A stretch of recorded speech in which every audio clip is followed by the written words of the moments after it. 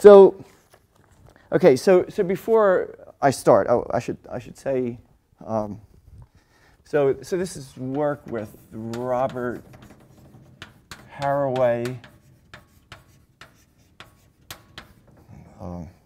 Rob Meyerhoff,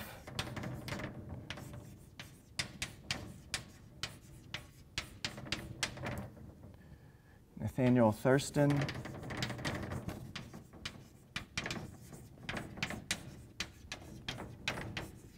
and Andrew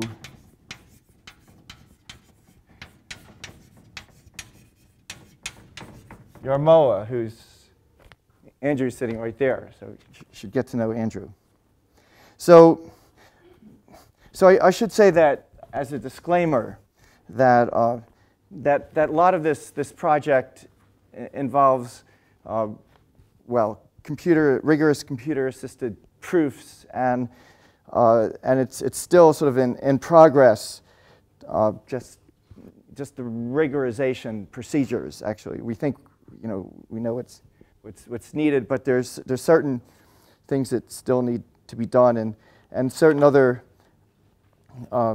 well, just verification that well, there's a lot of experimental evidence for, but it still needs to be done. So you should view what I'm saying as perhaps as a work in progress, and if I state something as a theorem, there's the disclaimer that's subject to, well, certain cleaning up, and well, just the rigorous verification. So right. So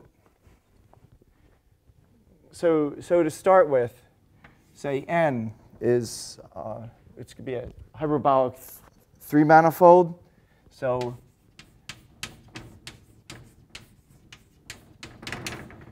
hyperbolic means that it has a metric of constant -1 curvature, and it's usually going to be complete and finite volume. So we'll be working in well, hyperbolic 3-space, the upper half plane.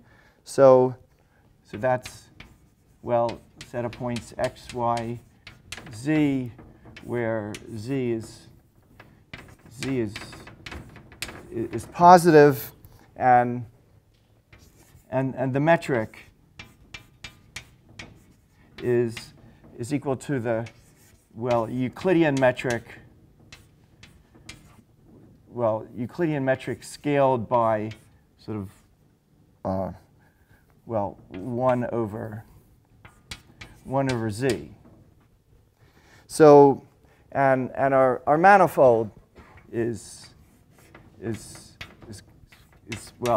H3 modulo gamma, where gamma is some group contained in the isometries of H3, which is which acts freely, properly discontinuously, and well, right. So these are the objects of study. Now, so we're going to be studying cusps of hyperbolic 3-manifolds. So it's a fact that if n is complete and finite volume, then topologically each end is of the form torus cross half-open interval. So if you wanted just a very schematic picture, so here's sort of this 3-manifold. Say it has one end in this picture, and this part over here is say 1 infinity. So just topologically, it just has a nice product structure. Now metrically, it looks like, well,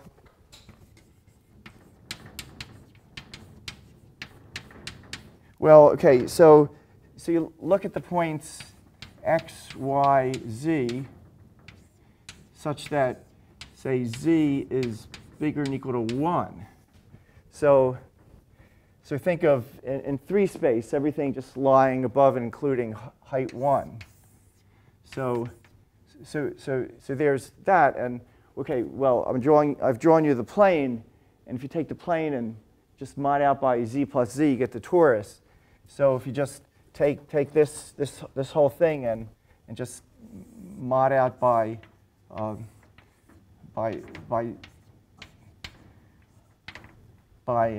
z plus z, well, this is torus cross half open interval. And this thing over here, this is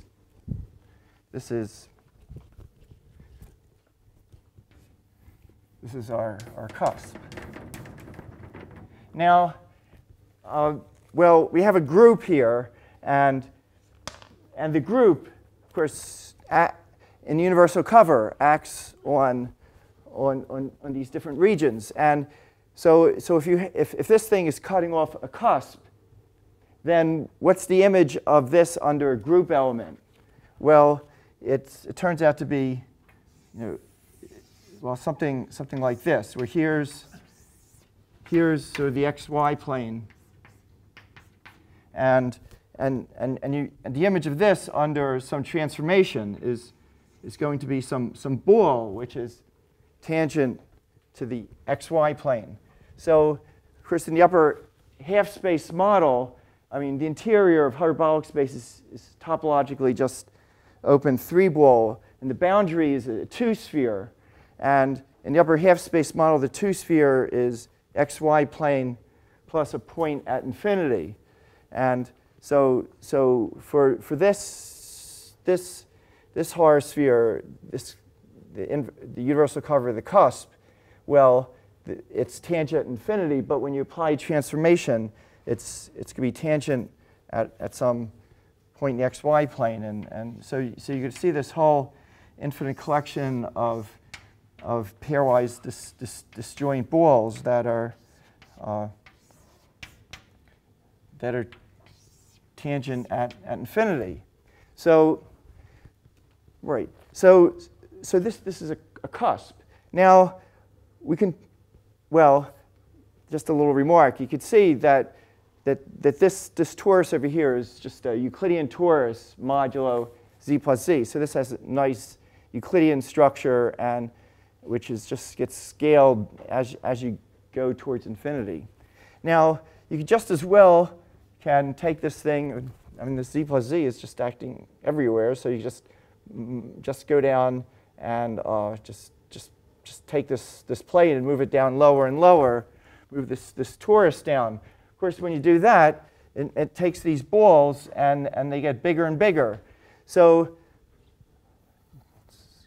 so there's some point where when you bring this thing down and these things grow, that there's going to be a first point of tangency. So, right. So you can expand horror balls to sort of a first point of tangency.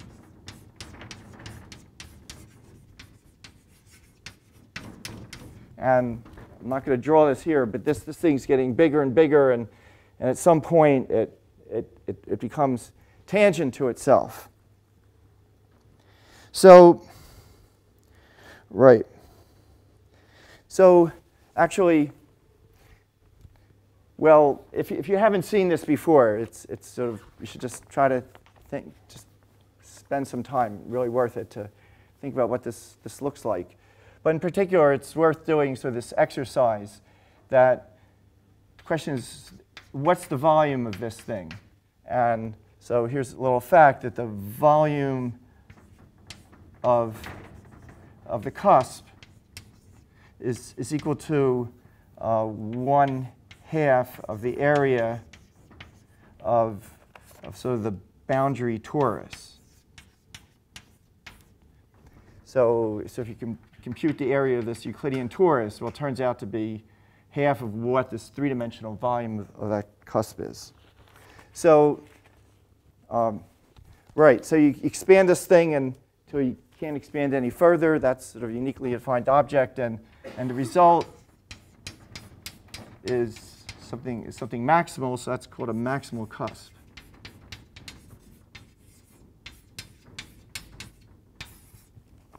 Right. So here's the question. Sort of an open-ended question, which is,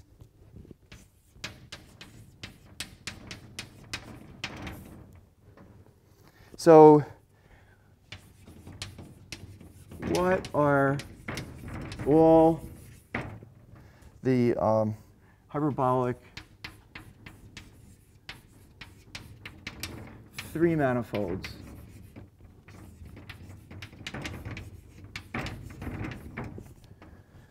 well with a low volume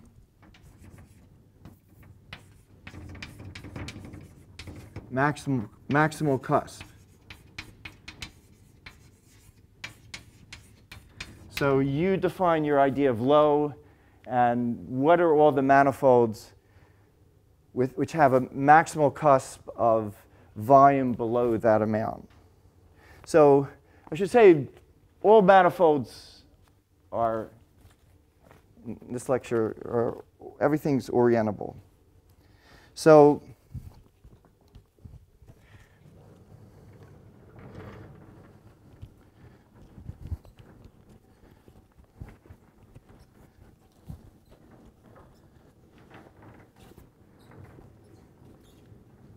okay, so here's the theorem, which is that let n be complete hyperbolic three manifold, and with maximal cusp with a maximal cusp of a volume less than or equal to 2.62, then n is obtained by filling one of, well, maybe at least one of, well, 22 sort of explicit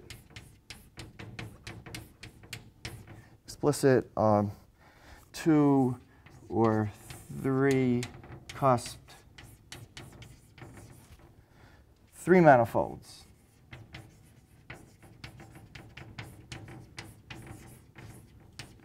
So in other words, suppose you fix this number, 2.62, and then there's 22 manifolds which have actually 21 of them have 2 cusps and one of them has 3 cusps. And if you look at one of those manifolds, just one of those manifolds as these multiple cusps, and right, the cusp is just topologically torus across the interval, so you just can compactify it by just putting a torus at infinity and then just filling in with a solid torus. So the operation of just compactifying cusp, filling in a solid torus, that's called Dane filling. And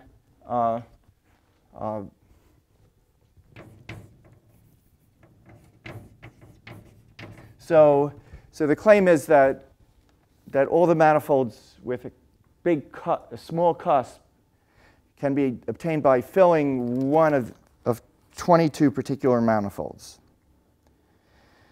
So let me say a few words about why you might find this interesting. So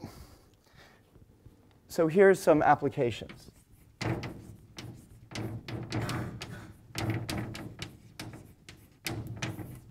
So So to start with, you could applications to the study of non-hyperbolic Dane surgery.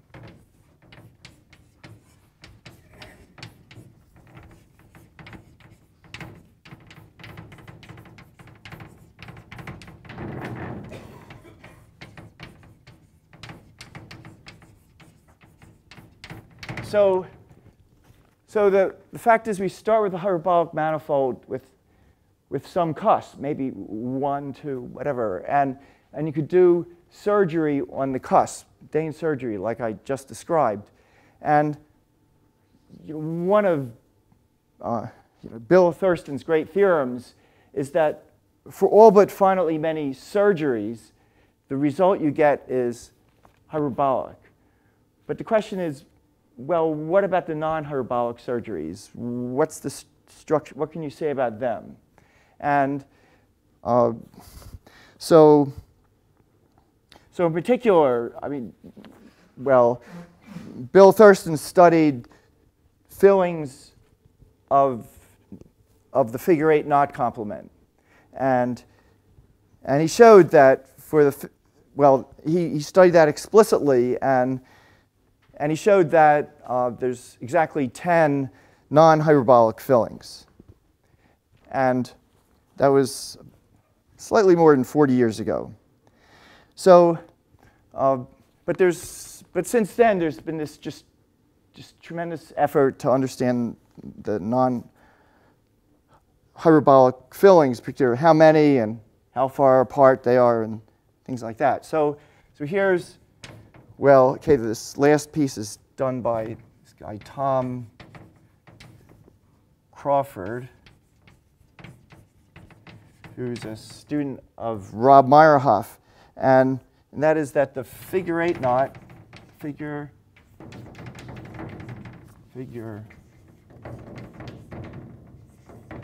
8 knot complement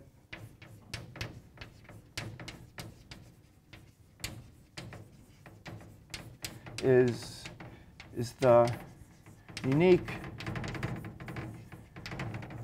well, hyperbolic manifold with at most, well, with 10 or more non-hyperbolic fillings. Well, on some cusp.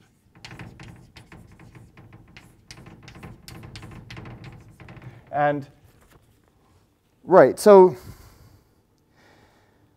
so actually this, let me just say just in words, this thing has a long history that, well, as I mentioned, just the finiteness was sort of this foundational theorem of Bill Thurston.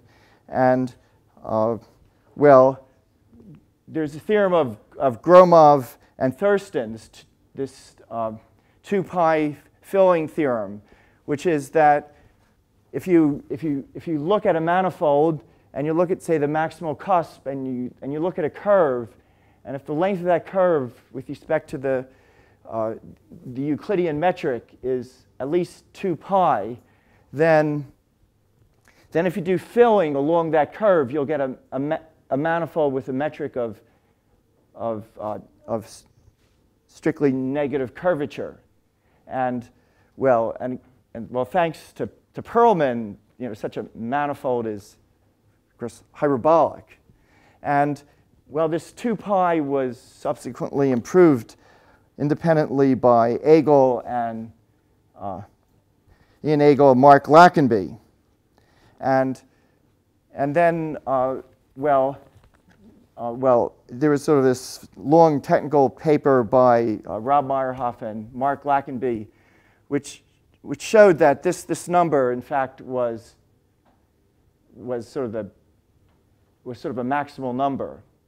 And so now that we know that we know all the, in some sense, all the manifolds that give sort of smallish cusps. And if you have a big cusp, well, just at the level of intuition, you can imagine that if you have like a really big cusp, there's really not too many directions that will produce sort of curves of length 6 or higher. And so somehow between these two facts, there's sort of a, a clean, a proof of this theorem. And so here's sort of another application to non-hyperbolic Dane surgery. Yes?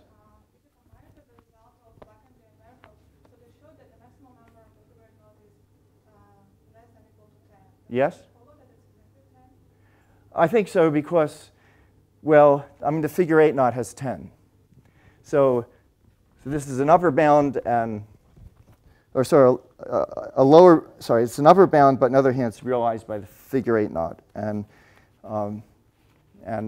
the point of this is that in fact, it's only the figure 8 knot.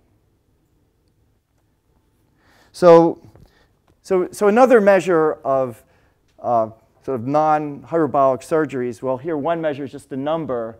The other measure is something called distance. So if you do one filling, well, that's determined by sort of one surgery curve. And if you do a different filling, that's a different surgery curve. And you could calculate the geometric intersection number. And that's the distance. And you could ask, well, what's sort of the maximal distance between curves? And for example, in this one, the distance is 8, I believe. And so we could answer a question of Ian Agol. So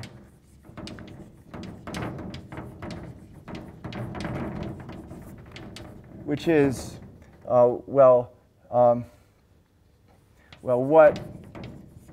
are all the hyperbolic 3 manifolds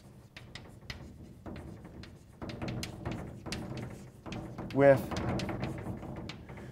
cusp of volume, say, less than or equal to 2 4/7. Well, 2 4/7 is less than 2.6, which is less than or equal to 2.62. In fact, it's less than 2.62. So it's within our world. So therefore, we could give an answer to, Agol's question. And the reason why he asked this is because this is a number such that,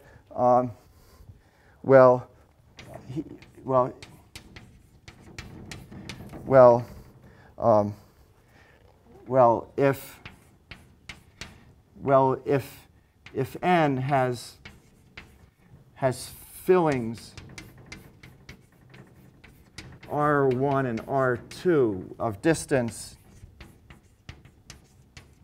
say, bigger than or equal to 7, then the area of the cusp is less than, say, 2.2 4/7.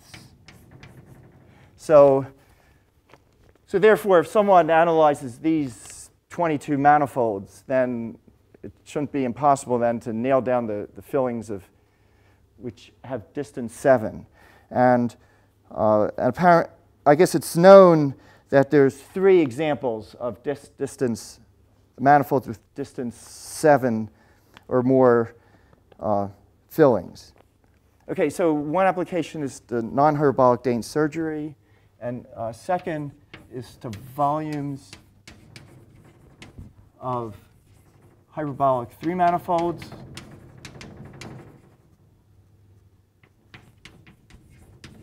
So, right, so the smallest volume manifold,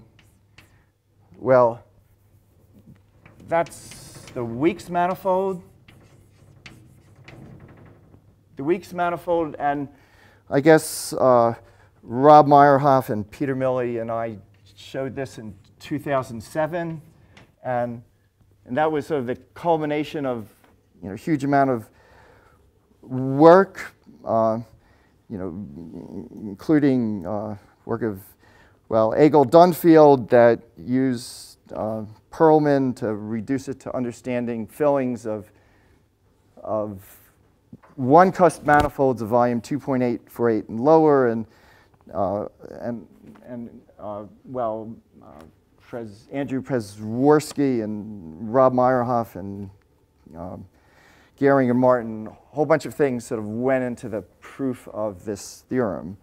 But now that we have sort of this big cusp, we can, we know what the, we know a few more actually. So now we know the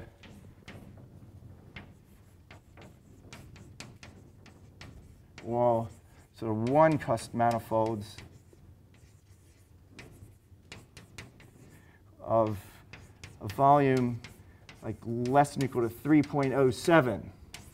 And using that, now we can prove that the second smallest is the manifold, the second smallest in snappy census, which is sometimes called the Meyerhoff manifold.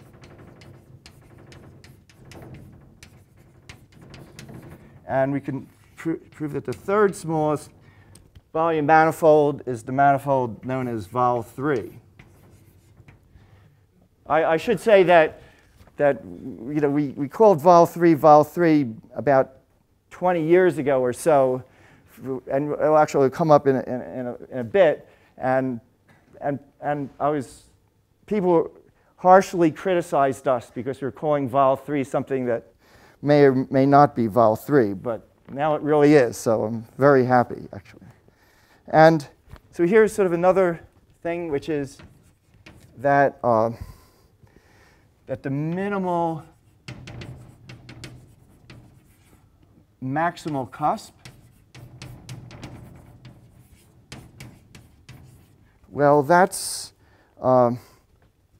that's realized exactly by the figure 8 knot and its sister manifold. So there's exactly two manifolds with a minimal sized maximal cusp, and its area, so their volume is equal to 2√3, which is approximately 1.73. And well, here's a fourth thing, which is sort of, just call it cusp. I'm not sure, cusp geometry, cusp, variation of cusp volume.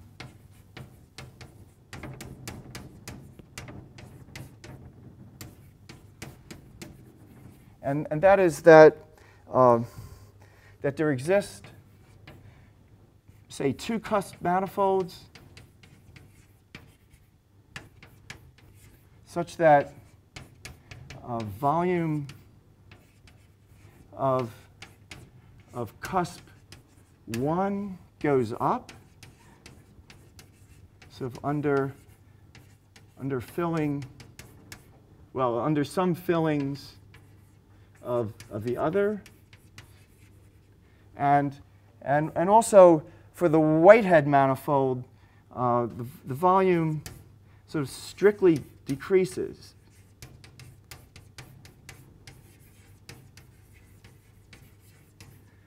Filling sort of the other cusp.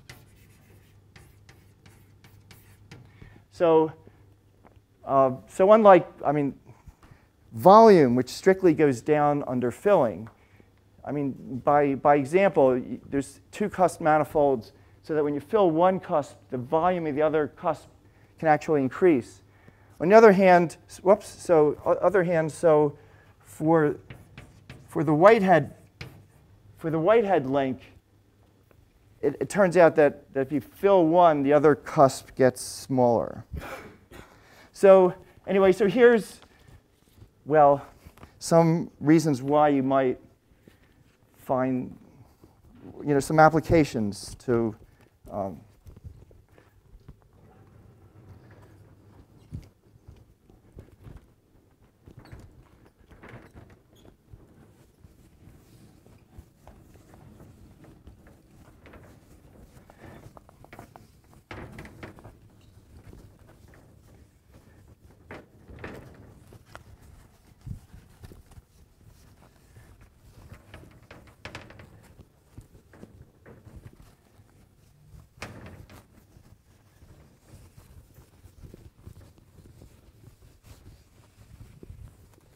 So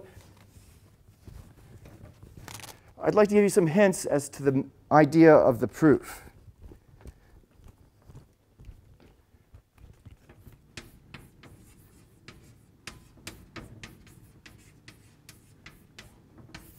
So if you fix a number like 2.62, you might ask yourself, the question is, what are all the manifolds with a maximal cusp of 2.62 or less? So the thing is, if you just start with one manifold and a cusp, well, you can go to, well, another manifold. Let's call it, I don't know, n prime. So which is of a very special type. So maybe I'll just draw the picture. So here's your cusp. And here's, well, there's another harball that's sort of preventing this cusp from getting bigger. Well, actually, and here's the parallelogram. So for the fundamental domain. Well, actually, there's another ball. Colin Adams observed that there's actually two. They come in pairs. But in any case,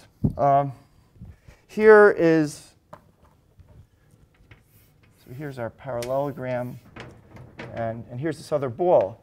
Now, the point is that, remember, the volume is half the area. And so a manifold with a smallish cusp will have a bounded area parallelogram. So if you call this translation distance m and this one n, then this parallelogram has area bounded by 5.24. So on the other hand, you could look at the group, which takes this ball at infinity to this ball. So there's this g, which takes, so g, if this is the h infinity, well, g of h infinity is this ball, say b, say it's based at 0. So if you look at the group generated by m, n, and g, well, that's a group which has the property that it sort of captures, it has the property that has the same exact maximal cusp, and it's sort of the minimal subgroup with that property. So maybe just call it n of m, n, g.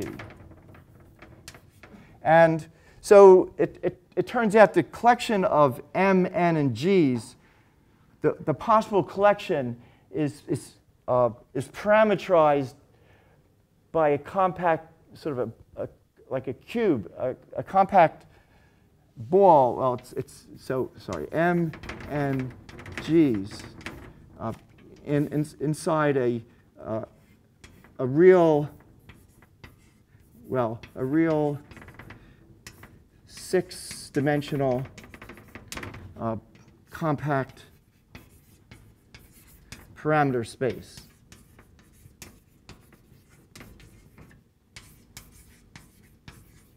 Well, that is almost obvious because there's like one dimension for m, 2 possibilities for n. Well, this point comes from some point in the parallelogram, so there's 2 more dimensions, and then there's sort of a rotation. And, well, compactness is almost immediate. So let's call this parameter space P. So what we need to do is study this parameter space. So here's sort of a schematic picture.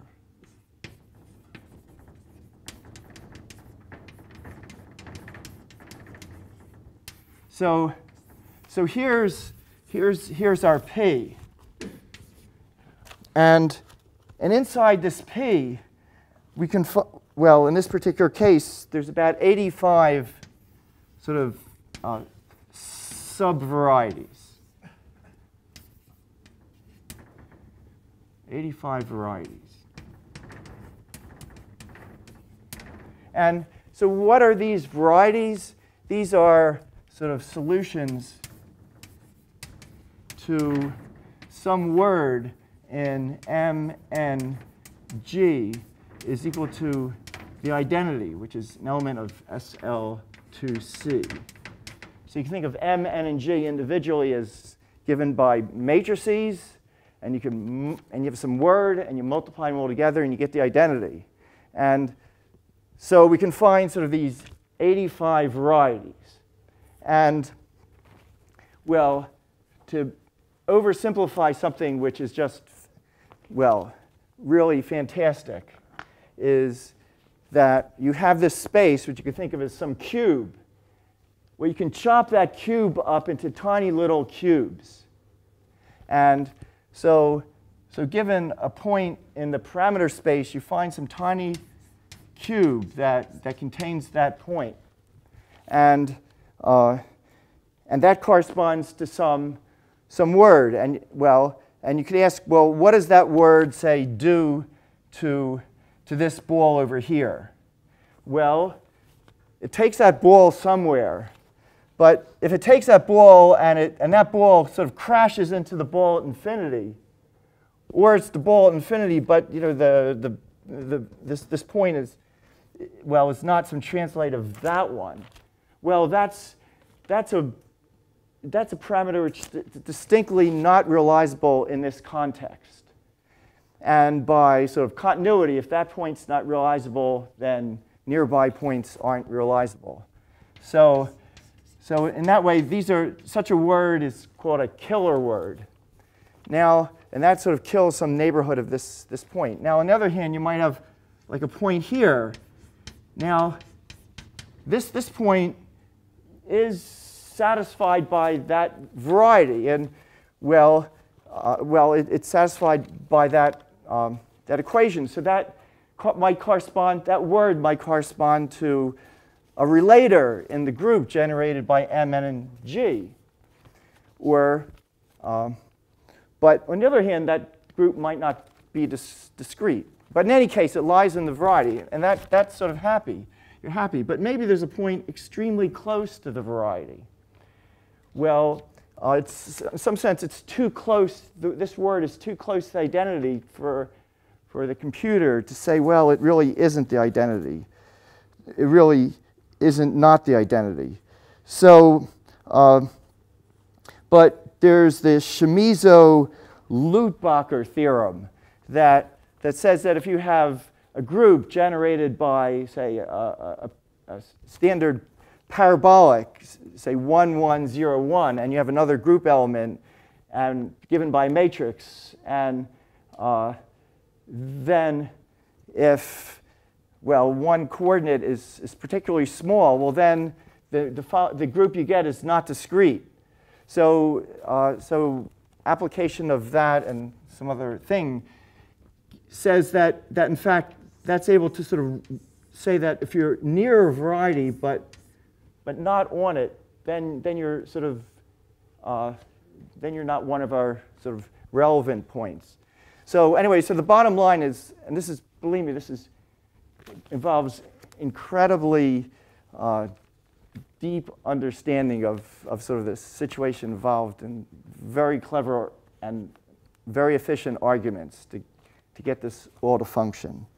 And so anyway, to summarize, we have a parameter space. We have 85 varieties where all the potential points arise. Yes? Where do you get 85? Well, that's sort of what sort of came out of this analysis. So you put the computer to work, be incredibly clever. You find a word that works. OK, that's one variety. And then there's some little space of the parameter set. And you need to kill. What is the cusp volume? Oh, the cusp volume appears in this parameter space. It bounds the size of this parallelogram. So the volume, impose bigger volume, bigger parameter space. So you have some region which so you have to, so very clever, somehow you find another word. And and that, in other words, sort of corresponds to another variety. And so, so ultimately, we're able to take this thing and so to cover the entire space, so that these varieties together with these sort of these little neighborhoods together with these killer words that kill stuff outside, we can cover the entire parameter space. So it just seems like it took 85 varieties to deal with this. So let me just say in words that before I continue and we talk about analysis of the parameter space, that this theorem about understanding manifolds with low cusp volume can be thought of as the cusp version, just a generalization of the cusp version of the log 3/2 theorem that was maybe I just should state very quickly. So, which is that, which was done by myself with Rob Meyerhoff and Nathaniel Thurston, and then there was in 2007 Chomper, Lewis, Lipyansky, Meltzer, along with Alan Reed, and with these guys under the supervision of Walter Neumann. These guys were undergraduates at Columbia, and then with Maria Ternkova.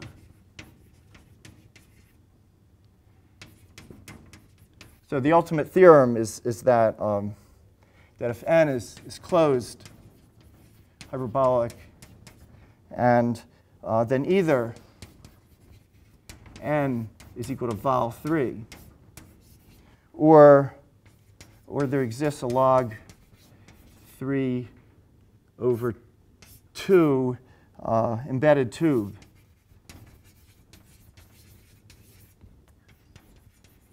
About a closed geodesic.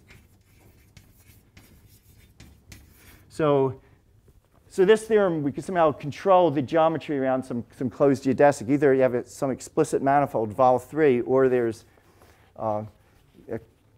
some reasonably thick tube about a closed geodesic. And so the parameter space argument was done here and showed that any exceptional thing appeared in like one of 7 little boxes. And these guys showed that there's only one manifold in each box. And but there's the issue of, remember, that a parameter space pulls out a particular subgroup. So this guy is a covering space of this.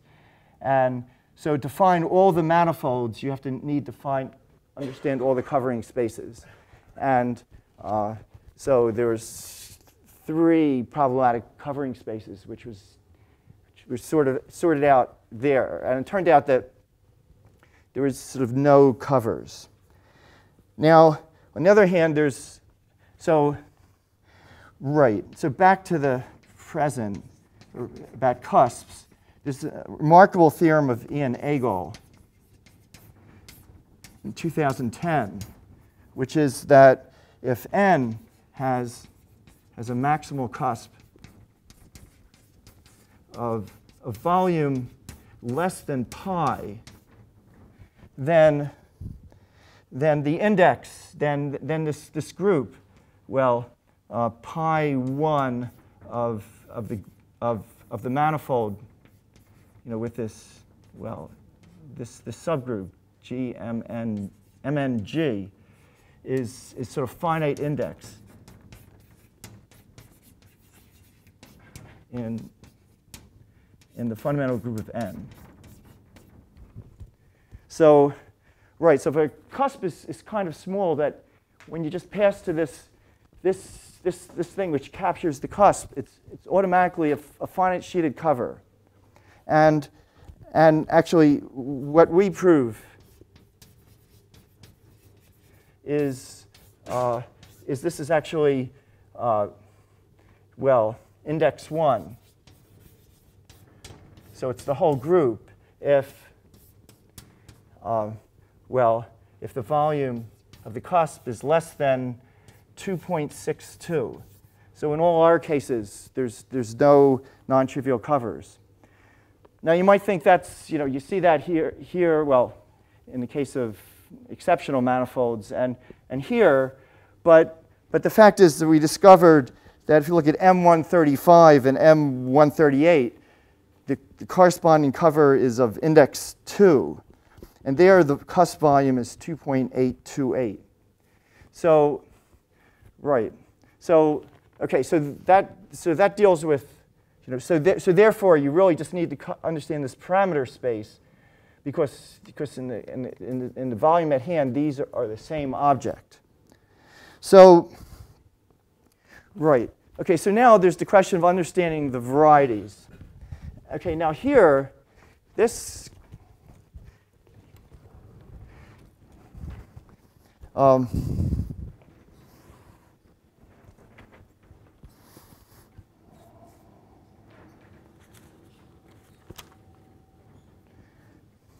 well,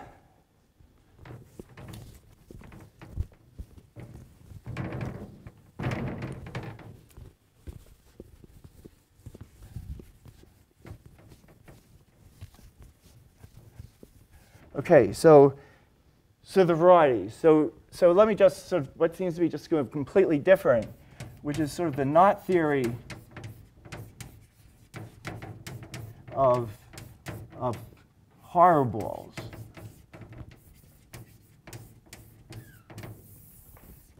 So if you just ignoring everything I said to this moment, you could just think of this. So here's a hyperbol. Well, here's another one, and you just go around a nice sort of pattern of tangent hyperbols, and whatever these balls are. This necklace. Call this thing a necklace. This is certainly unknotted. However, you could very well have knotted hyperbols. You could very well have like a sequence of a necklace, which is just a finite sequence of balls, one tangent to the next, where all the interiors are disjoint. And you just can do it. You can just because the fact is, if here's a hyperbol and here's a hyperbol, you could just find a bunch of hyperbols that go underneath. So crossing changes are not a problem. So this is the idea of being knotted. Well, it's actually a little bit more complicated than this looks because there are knotted hyperbols. There are knotted necklaces that are not knotted.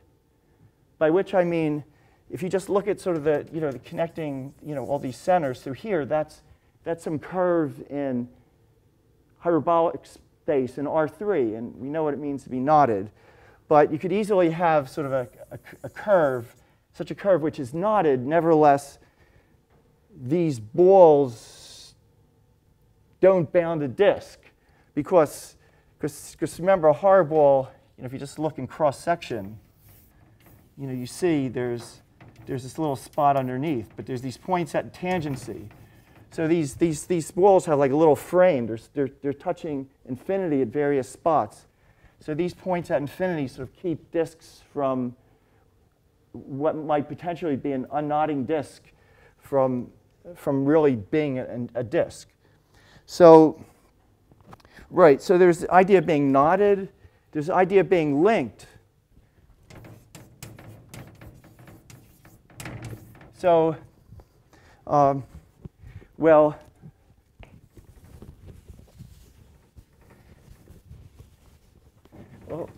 actually, already this.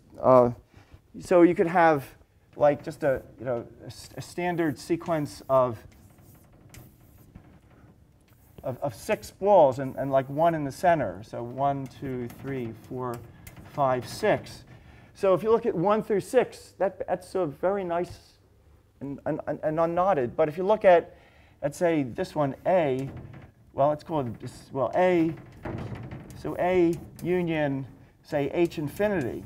So if these are all, say, balls at height 1, then if you just throw in these 2 balls, then these balls are knotted, but they're not unlinked from the union of A and infinity.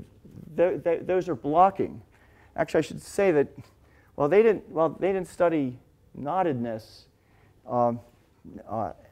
Colin Adams and Karen Knudsen studied this blocking phenomena.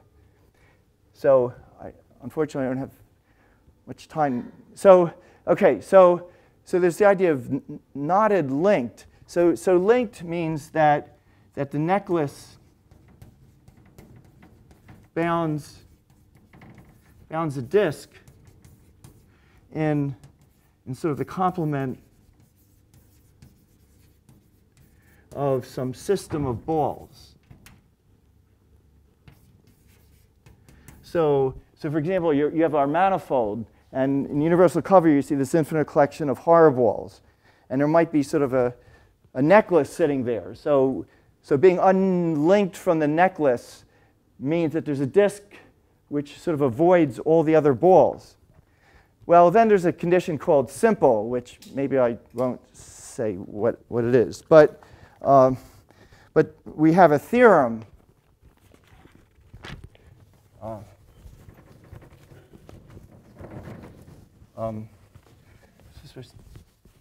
This is supposed to be a 50-minute talk, but I'm sorry, a few more minutes if you don't.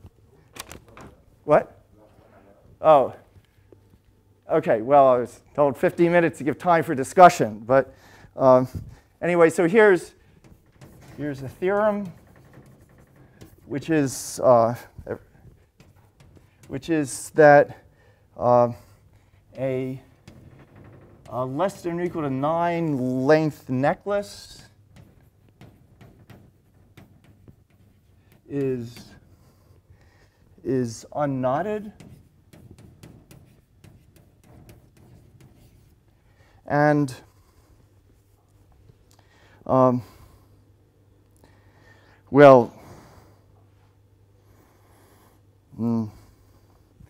so and 2 if less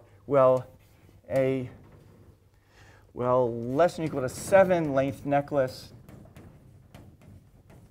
is sort of unlinked,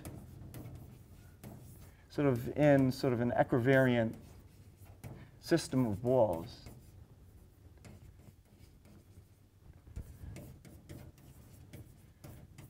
Of course, there by itself is a 6 necklace that's linked, but if it's part of sort of an equivariant system, then you're, oh yeah, thank you, is unlinked. And 3 is that a non-simple less than or equal to 7 necklace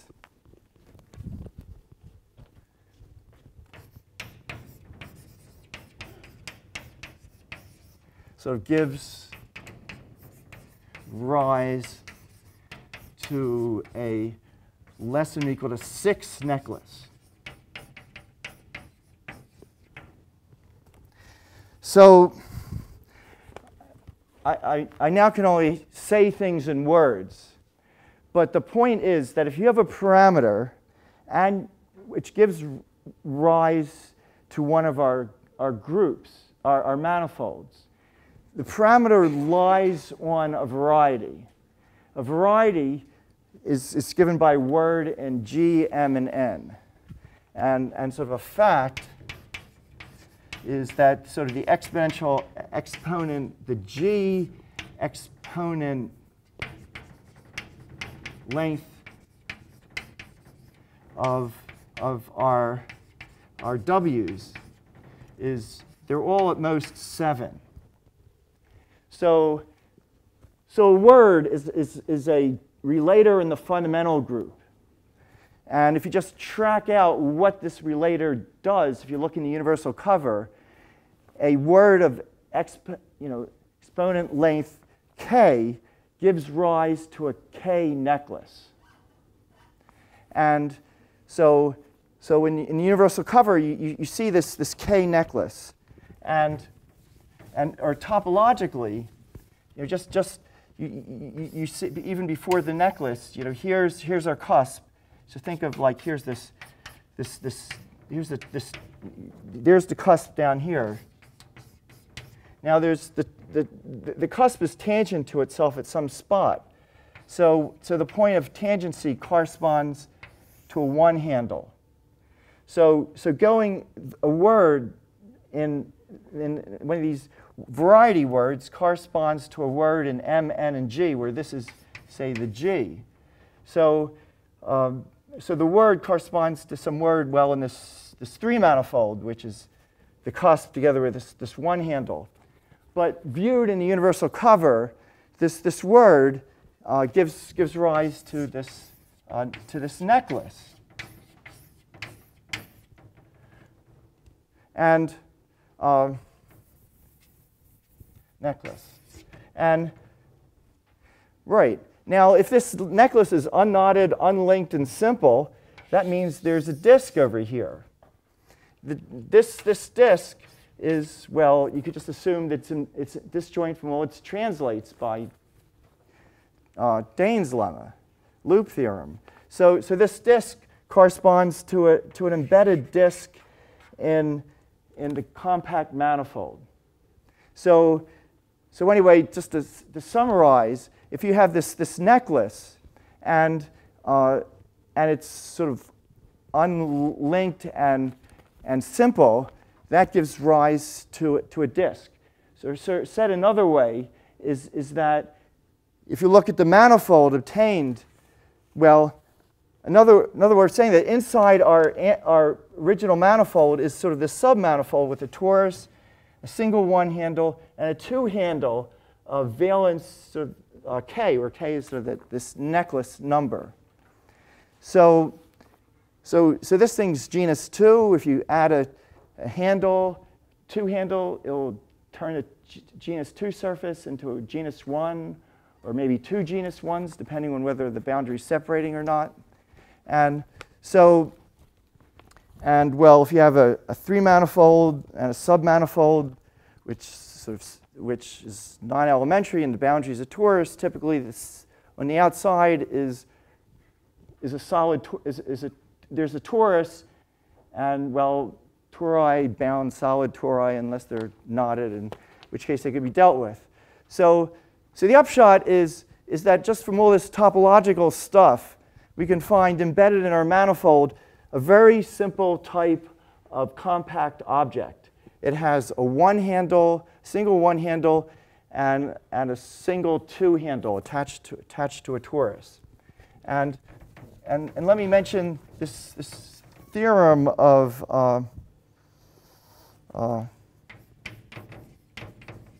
Robert Haraway.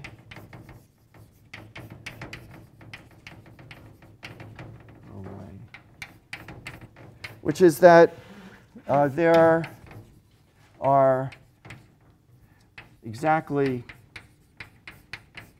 well, 1 when k equals 4, 3 when k equals 5, 9 when k equals 6, and 15 when k equals 7. So these are, well, just say the words, hyperbolic manifolds with a full necklace less than or equal to 7 structures. So the point is that all this topological business about knotting and unlinking and all that stuff says there's a particular type of manifold sitting inside. Well, okay, you may have to do some operations to clean it up for whatever reason. But in the end, we find inside of, so the summary is that if you start with a manifold of cusp volume is 2.62, inside that manifold, you could find one of well, one of these guys, and these guys have like 2 or 3 boundary components. Well, one of the boundary components is off facing our original cusp, and the other 2 are bounding solid tori to the outside. So therefore, our manifold has cusp volume most 2.62 is obtained by filling one of these guys. Now, actually, if you might remember I said there's 22, and here there's 28. So it turns out that, well, it turns out that only 9 of the 15 are sort of relevant. In other words, we have these 85 varieties, and so we have a little bit more information. And so well, these 13 could potentially arise, that only 9 of these 15 arise.